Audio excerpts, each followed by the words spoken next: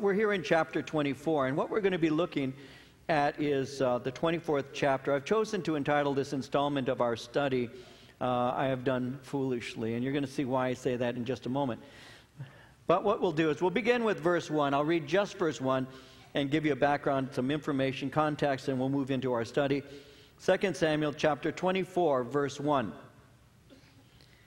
Again, the anger of the Lord was aroused against Israel, and he moved David against them to say, "Go number Israel and Judah."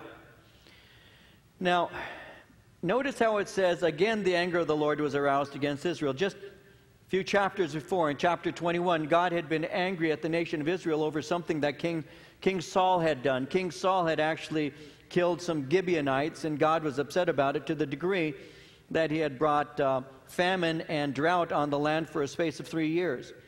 What we have here in chapter 24 is just a statement that, once again, the Lord's anger is against Israel. But it doesn't say why he was angry, just that God got angered over something that had occurred.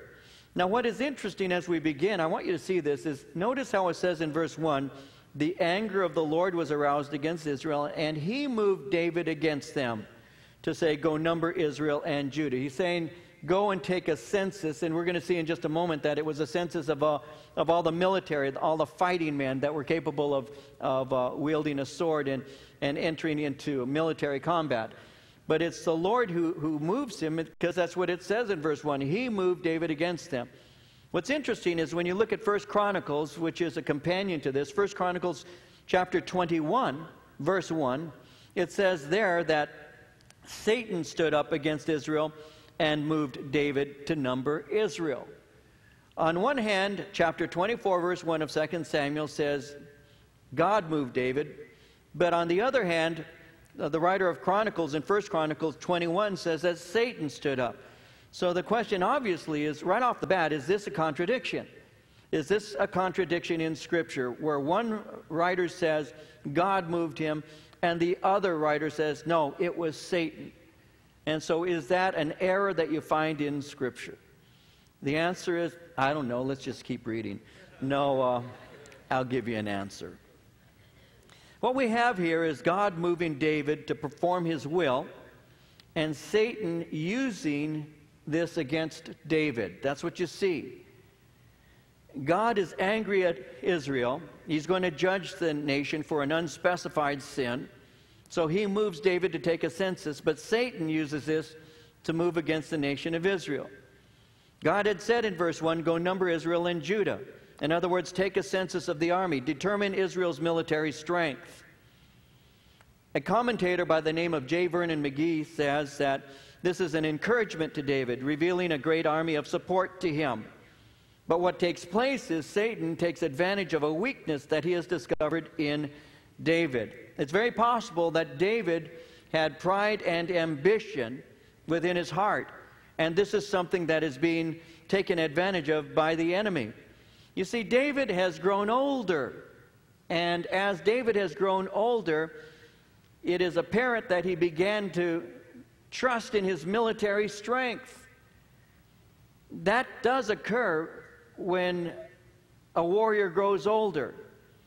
David has grown to be an older man now, and it is possible for him to see strength or power as a very important thing in his life. You see, as men grow older, that is something I think in general that men can deal with. Ladies don't necessarily deal with this kind of thing. Men certainly do or can. I would say most likely men in general do deal with aging in that way. David was a warrior from his youth up. David was a shepherd who had no fear dispatching any predator that might come to prey on the sheep that he was tending, his father's small flock of sheep. David would take whatever the predator was and he would slay it with no concern. As a matter of fact, David said that to Saul when David was getting ready to battle with Goliath. So David from his youth up was a mighty man.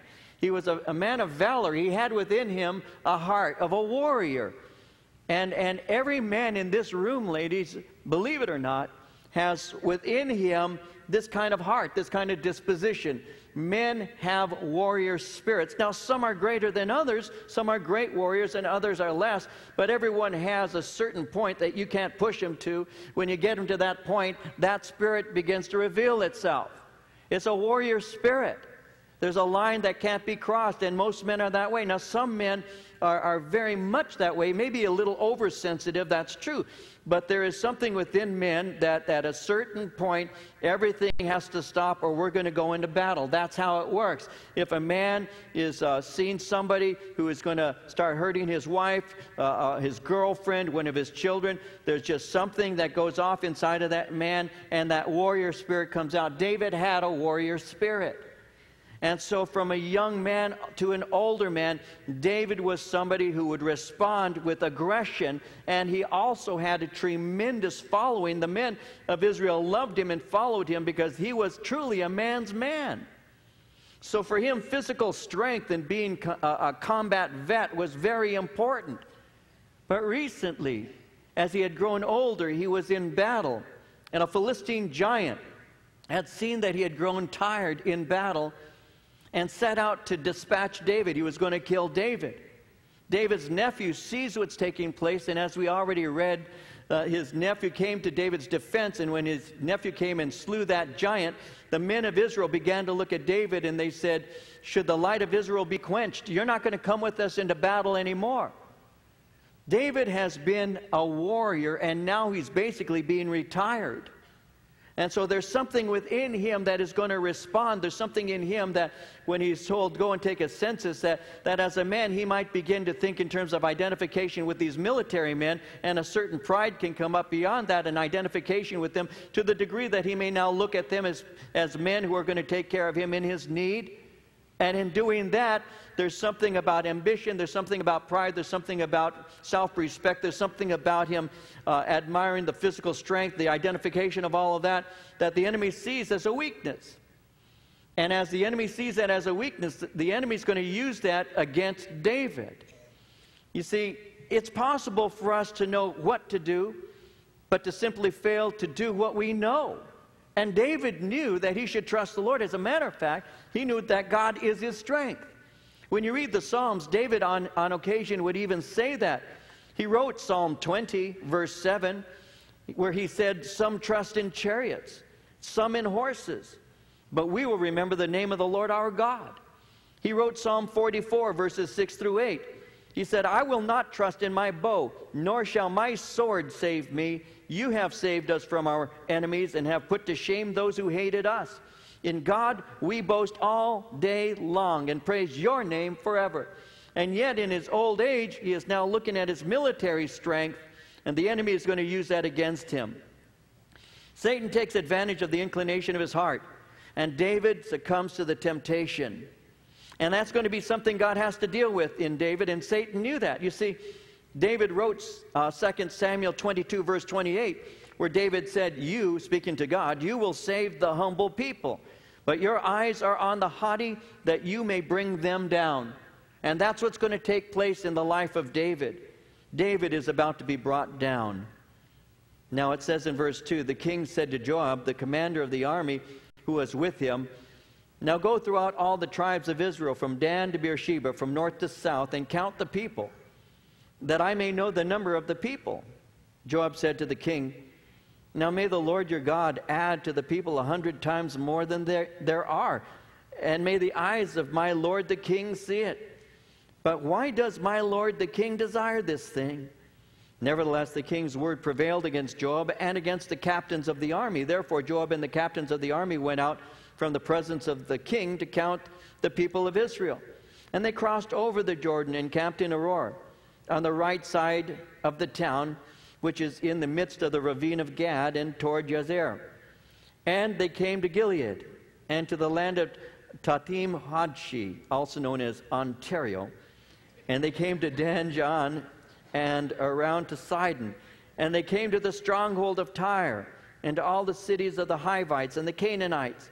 Then they went out to South Judah as far as Beersheba. So when they had gone through all the land, they came to Jerusalem at the end of the 9 months and 20 days. Now, notice as David is giving the command for the census to be taken, notice in verse 3 how David's general, Joab, not only his general but also his counselor, doesn't understand the purpose of such a thing. And he says, why does my lord the king desire this thing? That's a good question. That question should have caused David to pause before moving on, but David didn't. David didn't seek the answer for that. He simply said, go out and do it.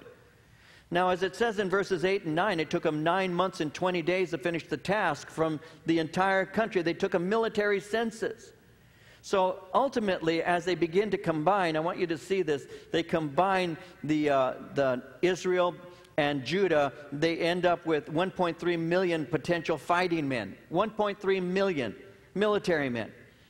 Now, that may not seem like much, but that's an immense army. That's a huge army of potential fighters. You see, today in Israel, Israel's population is just a little over 7 million. And there are probably somewhere around 2.8 million who are fit for service. In 2008, Israel had 187,000 active and 408,000 inactive military personnel. Well, you can see that that's a huge amount of people by ancient standards, 1.3 million. And as they are counted up, David receives the amount, and they say you've got 1.3 million potential fighting men. Now, after that's taken place, verse 10, David's heart condemned him after he had numbered the people. So David said to the Lord, I have sinned greatly in what I have done. But now I pray, O Lord, take away the iniquity of your servant, for I have done foolishly. David immediately is stricken. His heart condemns him. For almost 10 months, his conscience was asleep to this sin, but now it awakens. He's convicted. He sees the pride of his heart. He confesses his sin.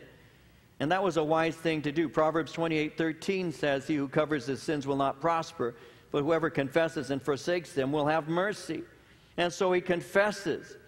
Now, as this is taking place here, and he's aware of it, verse 11, David arose in the morning.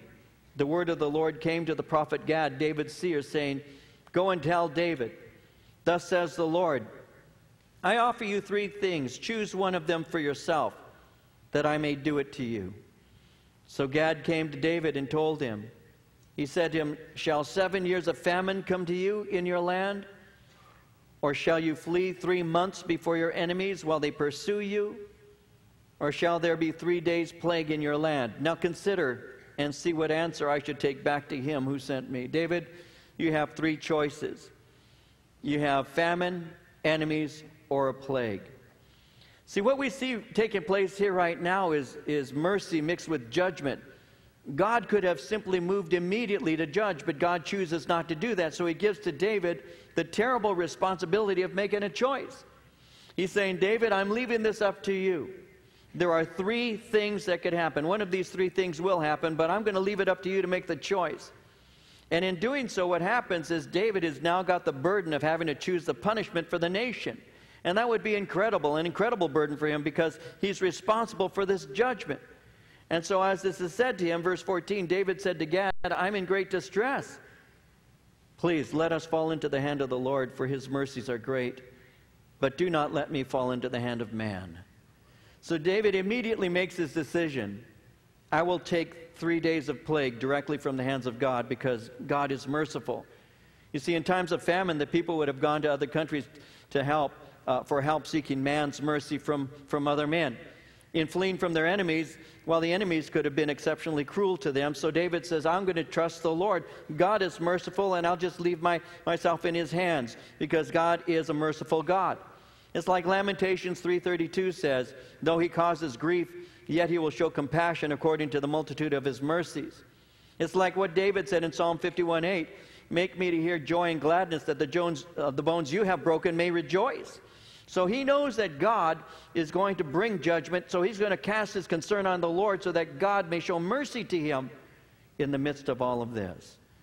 Well, notice verse 15. The Lord sent a plague upon Israel from the morning till the appointed time, from Dan to Beersheba. 70,000 men of the people died. The angel according to verse 16, stretched out his hand over Jerusalem to destroy it. The Lord relented from the destruction and said to the angel who was destroying the people, "It's enough. Now restrain your hand." The angel of the Lord was by the threshing floor of Araunah the Jebusite. Then David spoke to the Lord when he saw the angel who was striking the people and said, "Surely I have sinned. I have done wickedly. But these sheep, what have they done? Let your hand, I pray, be against me and against my father's house." Judgment began immediately, 70,000 dying. David sees that the angel is about to smite Jerusalem and begins to cry out to the Lord. But I want you to see what happens here. Notice that David in verse 17 truly repented. I want you to see this. I want to look at this with you for just a moment. Notice what he says. He says, "Surely I have sinned. I have done wickedly. But these sheep, what have they done?" Now, the sign of true repentance is taking responsibility for their actions. When you really do repent, you stop blaming other people. When you really do repent, you do not say it's your fault. You forced me to it. I'm only reacting to what you did in the first place. If you got saved, the way you got saved was by saying to God, "It's my fault, it's my fault, it's my most grievous fault. I'm the one who's responsible. I did it. I sinned. I fell short. God, forgive me." But if I run off and say, "Well, you know what, I've done bad things, but it's the way I was raised, or I didn't have enough education or money or whatever," if I begin to find excuse, I'm really not repenting. I'm blame setting. I'm saying it's your fault. If these things were not part of my life, I wouldn't have done these things. And the fact is David is simply saying, "I have done it. I sinned. Not only did I sin, but my sin affected somebody else." You never sin in a vacuum. You never sin in isolation. A person may think that they're sinning in isolation. It's nobody's getting hurt except for me, if anybody gets hurt at all. But that's not the truth. Because if I sin, I don't only sin against God, but I also am going to have somebody else who's going to be injured by what I did. If I fall, if I fail, it's not just David Rosales who falls and fails. David is going to take down his family. If I fail, if I get into a severe sin and God begins to deal with me, my wife is going to be taken down in one way or another with me. My children are going to be affected with me. My grandchildren will be affected with me. This church will be affected with me. The Calvary Chapel movement will be affected with me. The church across the United States will be affected with me, because my ministry goes across this nation. So it's not just David Rosales all by himself. And so I have to be aware of that. And David is saying this. He's saying, I have sinned. These people didn't. But these people, 70,000 of them, were affected by what he did. 70,000. One of the wisest things that a person can do is take responsibility for their own actions. When I was growing up in my teen years, there was a singer. He's still out there, still doing music, Smokey Robinson. Some of you have heard him or studied him in ancient history in your high school class. Smokey Robinson. And he had a song that was called "Ooh, Baby, Baby." What a interesting title, but that's the title, "Ooh, Baby, Baby." And part of the one of the lines in the song is, "Mistakes, I know I've made a few, but I'm only human." And then he goes on to say the dumbest thing a man can say: "You've made mistakes too." Well, that's the dumbest thing, man. If you're having a fight with your wife, you do not do that. If I said that to Marie, if we were having a fight and I said, "Yeah, mistakes, I've made a few, I'm only human," "You've made mistakes too," she'd pop me in the side of the head, man. That doesn't work. It's not, she would rightfully say, "We're not talking about me. We're talking about you. It's what you did." Now see, if I try and say, "Yeah, baby, but you know, you make mistakes too," I'm not repentant. I'm really not changing. There's no hope for me at that moment. It doesn't work. If I'm really saying I'm sorry, it's not going to be, "I'm sorry, but you made me do it." It's not one of those things. "I'm sorry, but you know what? You contributed. Oh, by the way, you think you're perfect. You're not perfect. You make mistakes too. I'll have nothing but problems." But if I say, "You know what? I'm wrong. I was wrong. I am sorry. It's me. I did it. I hurt you. I am sorry." And it's not one of those, "If I hurt you," it's a, "I hurt you." Because sometimes we'll say, "Well, forgive me if I." It's not a matter of if, it's a matter of you did. And when you get to that, you did, when you say, "I am sorry for what I did," repentance is taking place. But when you say, oh, I'm sorry, but you know what? It was the extenuating circumstances. I've been working long hours, or I'm tired, or whatever, and it just came out, and I didn't mean to do that. That's all a bunch of excuses. And those whom we are apologizing to, whether it's a woman saying it to a man, or a man saying it to a woman, or a dad saying it to the kids, or vice versa, you're just covering your own sin. I can still remember when one of my kids was young. They were young. They were 9, 10 years old, and I had gotten upset at them over something, and I just hadn't been fair with them. And I came into the room, and I spoke to my child, and I said, I'm sorry. I want you to know I'm sorry for what I did. And I'll always remember what they said back. It's okay, Daddy. And I looked back and I said, it's not okay. It's never okay. It was wrong, and I'm sorry. It's never okay for me to be unfair to you. It was wrong, and I'm sorry. Because I don't believe that if you're really apologizing, you should get off that easy, frankly. I just don't. If I did something wrong, I am sorry I did something wrong, and this is what I did, and I am sorry for doing it. That's repentance. And David said, I've done this, but they didn't. Because his sin affected a nation, others were hurt by it. We don't live in a vacuum. Our lives impact other people. And in the body of Christ, one person's sin can actually impact everybody else. You can't go out and party on Saturday and serve on Sunday and think it's not going to affect the church. That's not how it works. Our sin affects other people. And so David said, let your hand, I pray, be against me and against my father's house. Well, in verse 18, Gad came that day to David and said to him, go up, erect an altar to the Lord on the threshing floor of Araunah the Jebusite. So David, according to the word of Gad, went up as the Lord commanded. Now, Araunah looked and saw the king and his servants coming toward him. So Araunah went out and bowed before the king with his face to the ground. Then Araunah said, why has my lord the king come to his servant? David said, to buy the threshing floor from you, to build an altar to the Lord, that the plague may be withdrawn from the people. Now Araunah said to David, let my lord the king take and offer up whatever seems good to him. Look, here are the oxen for burnt sacrifice, and threshing implements, and the yokes of the oxen for wood. All these, O king, Araunah has given to the king. And Araunah said to the king, may the Lord your God accept you. Then the king said to Araunah, no, but I will surely buy it from you for a price, nor will I offer burnt offerings to the Lord my God with that which costs me nothing. So David bought the threshing floor and the oxen for 50 shekels of silver, and David built there an altar to the Lord and offered burnt offering and peace offerings. So the Lord heeded the prayers for the land, and the plague was withdrawn from Israel. So Araunah simply wants to show generosity to David. He offers to give him what he needs for the sacrifice. But I want you to notice David's response in verse 24. He says, I will surely buy it from you for a price. Now, according to 1 Chronicles 21:24, he paid full price for it. He's saying, I'm not going to offer to the Lord a burnt offering that costs me nothing. So David's faith is revealed by his unwillingness to give to the Lord something that did not have value. Though David was paying Araunah, the price was actually part of his offering that he was making to God. And had David accepted Araunah's offer, it would have been Araunah's offering and not David's. So let me give you something very practical at this point. In his action, David is revealing something. David is revealing that sacrifice is an essential part of love and service to God. Sacrifice is an essential part of our love and our service to the Lord.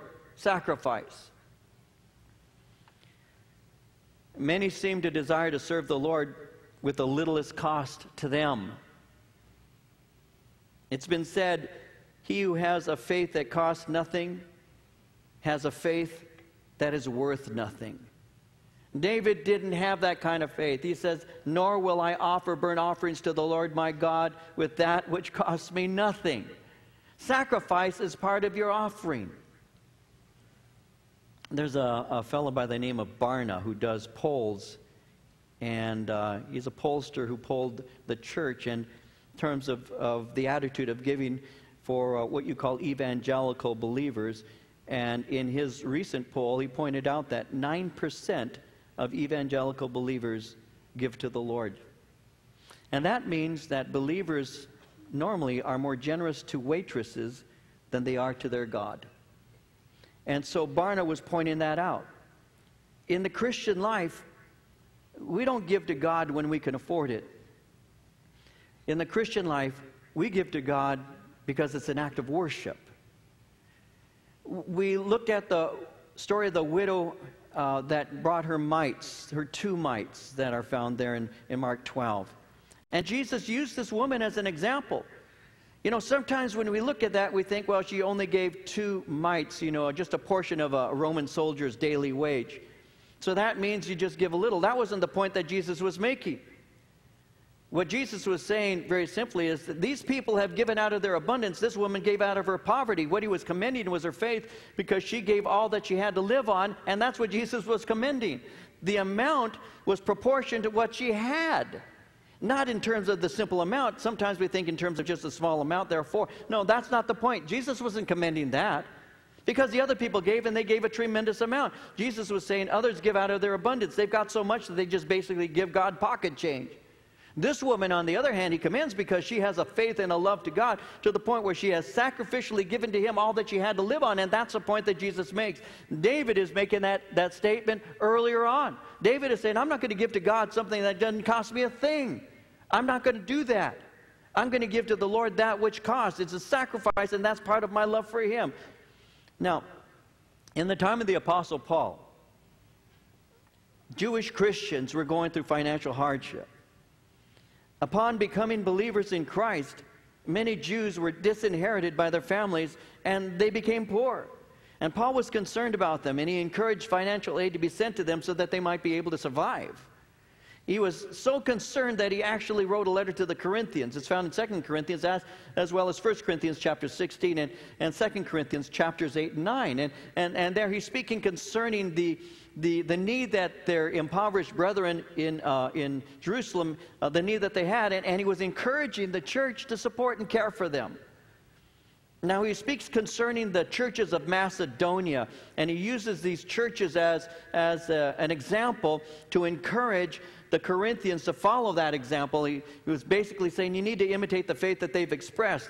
These churches of Macedonia, the church of Thessalonica, Berea, and Philippi were helping, and Paul is saying, so you need to follow the example. And in 2 Corinthians chapter 8, verses 1 through 5, this is what Paul writes. He says, "Brethren, we make known to you the grace of God bestowed on the churches of Macedonia, that in a great trial of affliction, the abundance of their joy and their deep poverty abounded in the riches of their generosity. For I bear witness that according to their ability, yes, and beyond their ability, they were freely willing, imploring us with much urgency that we would receive the gift and the fellowship of the ministering to the saints. And not only as we had hoped, but they first gave themselves to the Lord and then to us by the will of God." Paul was speaking concerning the attitude of these believers. And he said that they were generous. He said that they gave beyond their ability. He said they were freely willing. They even asked us, they begged us to receive this gift because it was a fellowship in ministry, serving the Lord as we serve these people. Now what's interesting beyond that is Paul makes the statement, they first gave themselves to the Lord and then to us by the will of God. These are good examples, like the widow spoken of in Mark 12 and like David here in 2 Samuel, of people who had given out of a generous sacrificial spirit. Giving is first to the Lord. And what happens here is these People first gave to the Lord. Their gifts were to God. But Paul makes this interesting statement because he says, first they gave themselves to the Lord, and then they trusted me that I would dispose of their gifts in an honorable fashion. So in the giving, they first gave themselves to the Lord, and then he said, to us by the will of God. In other words, they trusted that we would take care of the finances in a proper fashion. Just this last week, somebody had come into the office, and I thought, well, I might as well address it because it's a fresh question, fresh concern. Somebody had come into the office and was asking questions related to this kind of issue, about giving and all of that. And I thought that I would just say this to you. I don't do this very often. If you're a visitor here, I never talk like this. There's no excuse to you. It's not an apology either. It's just an explanation. I don't do this. But I think it's necessary at this point, so I will. In our fellowship, because there are those people, you know, who wonder, how do I know that we can trust you? And I think that's a good question. I think you ought to. I think you ought to be wise in your stewardship. I have no problem with that. I think that I commend you for it. It's wise. Be wise in your giving. Just so that you know, we have an entire system of security here, financial security here. Nobody is left alone with any of the financial gifts ever. We have voluntarily, not because we have to, not because somebody told me to, not because the law requires. We voluntarily have yearly audits. I voluntarily do that. We pay a CPA to come here on a yearly basis. He's here for 3 days, sometimes longer. He goes through every book. He has all the financial records. He goes through it every year. He's been doing it for years. And as he goes through it, he looks and itemizes every nickel, dollar, every penny. Everything is kept in proper order. Everything. Then he gives to us the results of his audit, and then what he does is he makes recommendations so that we can remain current with the laws. That's what we do. We've been doing that for years. Not because I have to, but because I think it's the right thing to do. No cash goes unnoticed. No check goes unnoticed in this fellowship. I receive weekly updates on offerings. I make decisions on most expenditures. I also deal with requests that come in, but I don't know who gives here. I do not look into tithing records. I have no clue who gives and who doesn't give. That's not my business. It's not something I should be involved in. So I don't know who gives in this church or who doesn't. But I do know how the money is spent, and I do keep a close watch over it. That's a responsibility that God has given to me. I'm aware of those things. And I try to be as honest as I can, and I am honest, and thank God for that. But that's the truth. A long time ago, as a young believer, I read something that was asked of Billy Graham. Billy Graham was asked, what will cause a minister to disqualify themselves from the ministry? And Billy said very quickly, he said, that's easy. He said, pride, women, or money. Those are the areas that a minister can fail in. Pride, women, or money. I don't do counseling with women. I'm never in my office alone with women. My door is always open. So anybody who walks by can look into my office and see me if they want, any of my staff, but you'll never see me in there counseling with women. I don't counsel with women in this fellowship. On occasion, I have women asking, can I meet with you? And the answer is we have ladies who have been trained to bring biblical guidance to other ladies. I will minister down here. I minister to women often. It's always in the open. I'm never alone with women, not because I'm Mr. Lust Bucket and I'm afraid I'm going to fall, by the way. But because I want wisdom and I want to have an honorable reputation. You know, when it comes to money, I'm not concerned about money at all. That's not one of the things that concerns me. You know, I just don't have that. That's not one of the things that I'm concerned about. I'm aware of the fact that I could be greedy and therefore I die to any of those things. That's just something. And pride is something I have to deal with because I'm not looking forward to coming up here on Wednesday with a Band-Aid in my nose, even if it is, you know, a Spider-Man Band-Aid. You know, but that's something I have to deal with. Bottom line is some people need to hear what I'm saying right now. And the bottom line is we take care of the finances here because they belong to God. And when the Apostle Paul was telling the Corinthians, he said, you first gave yourself to God and then you gave yourself to us. And you knew that we would dispose of your gifts in an honorable fashion. And we can say the same thing to you from this pulpit. The same thing. The Lord, we fear God here. We fear God. And a long time ago, I began to seek the Lord, and I asked God, help me to never disqualify myself. Because as I said earlier, if David Rosales falls, not only do I fall, but I affect Marie, I affect my children, I affect my grandchildren, I affect this church, I affect the church at large. I'm not going to fall with God's help. And that's what we do here.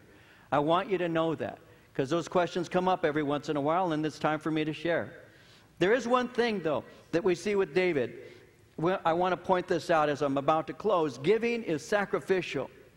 And we should never offer God something that has no value. It's like that old story of that farmer who had a cow that birthed two calves, twin calves. He came into the house and he says to his wife, honey, we just had two calves birthed, and they're twins, and I decided to give one to the Lord. And his wife says, and which one are you going to give? And he says, I haven't decided yet, but I'm giving one to the Lord. And she says, that's good. And then a couple hours later, he walks in and he's all sad, and she looks at his face and says, what's wrong? And he says, the Lord's calf just died.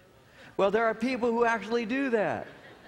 You know, they actually do that. Well, you know, I'll keep the living one. I'll just give him the dead one. And that's not how it works. It's like that little boy who went to church, and his mother gave him $1 and gave him a quarter and said, give the $1 to the Lord and keep the quarter for yourself. And he comes home after church, and she's doing the wash. She puts her hand in the pocket and finds $1 there.